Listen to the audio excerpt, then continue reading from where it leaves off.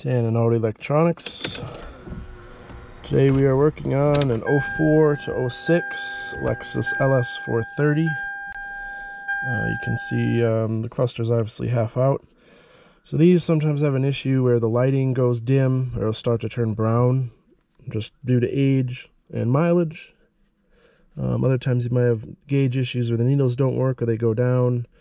These screens might go dim over time, the left and right screen and then the center, which shows you various information bits and then the temperature outside. If you don't have a navigation, this will actually be a compass in the middle. So that's kind of what that shows. Some issues that could arise, like I said, these go dim. The needles start to get bouncy over time. There's nothing you can really do about that. It's just they get old, and that's what happens. So, we can get lower mileage parts or lower mileage cluster that performs more like new, that doesn't have some of those issues. That's typically what we try to do when we do replacement clusters. We find the lowest mileage one and then start there as the base. Now this vehicle had an issue with the center clock and the left information display not working. When that happens, you might be surprised to learn that there's two power wires in the cluster. So there's one power wire that powers the whole cluster, and then a second one which goes to the dome fuse in the passenger side footwell, which powers the left information display and the compass temp in the center. So two fuses. There's 3 or 4 grounds that need to be good on the connector in the cluster for everything to work. So this one actually had an issue with the connector behind the cluster and some of the wiring that was causing intermittent left and center display issues. So we did what we could to try to figure it out, and then a little bit of dielectric grease and untwisted the connector.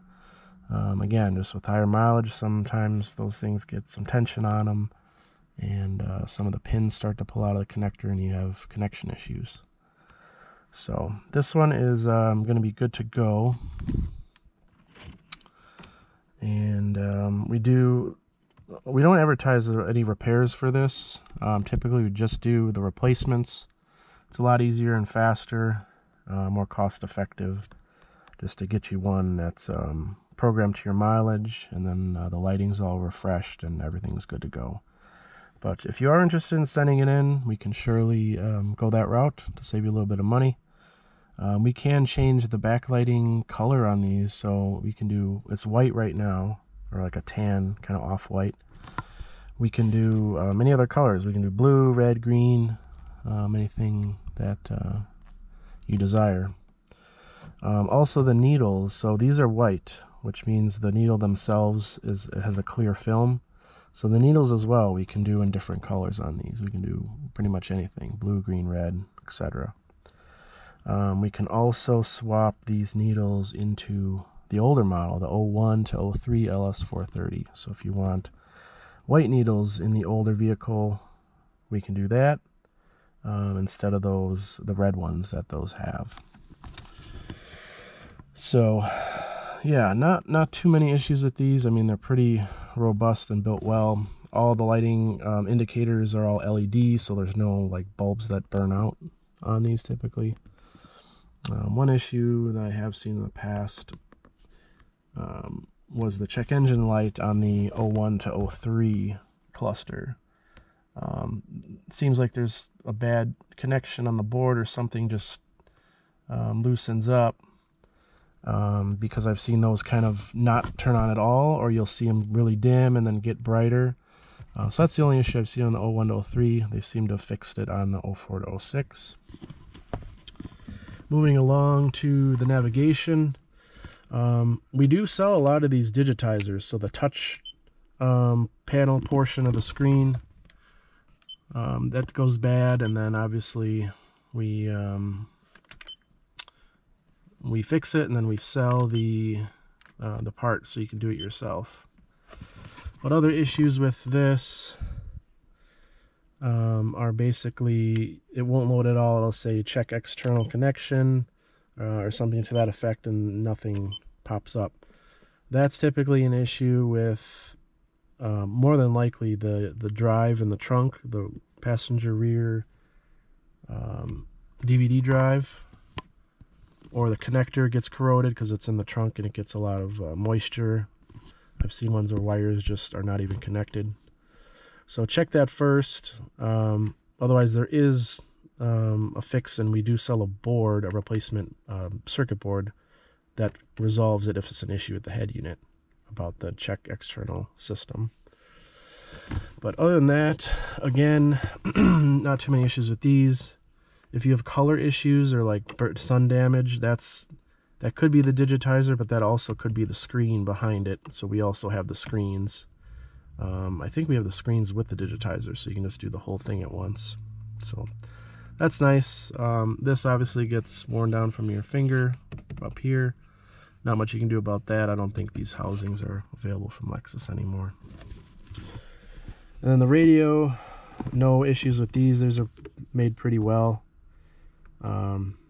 Yeah, not much to say about that. I mean, cassette if you like that.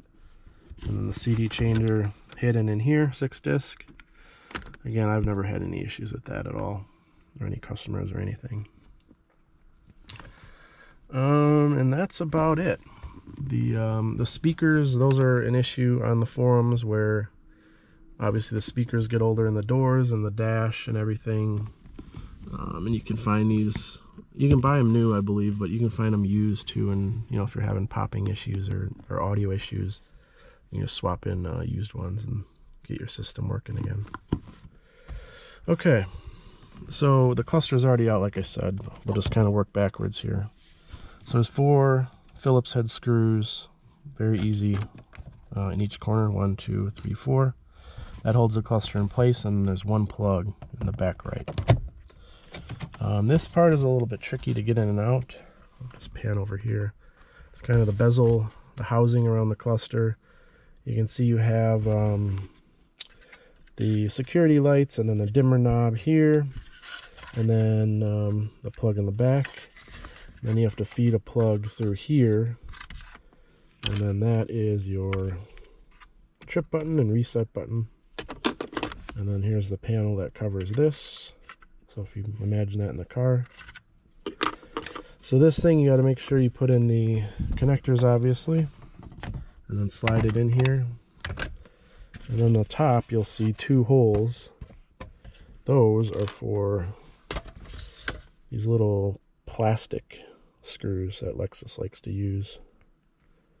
I don't know if it's focusing or not, but it's a little plastic screw, so it's hard to unscrew because it doesn't want to unscrew in plastic. So sometimes you just pull them out and squeeze them, push them back in to secure them. And that's it. So 4 Phillips head metal screws, 2 plastic screws, 2 plugs, and then a couple of these little trim panels. And they all pop out. These just, they're not screwed in or anything. You don't have to remove anything under here or lower than the dash, the cluster. This panel, this kick panel, or the dash panel here is just, it's fine, it's separate. So that is it. As usual, if you have any questions, anything like that, just let us know and we can take care of your issues. Thanks.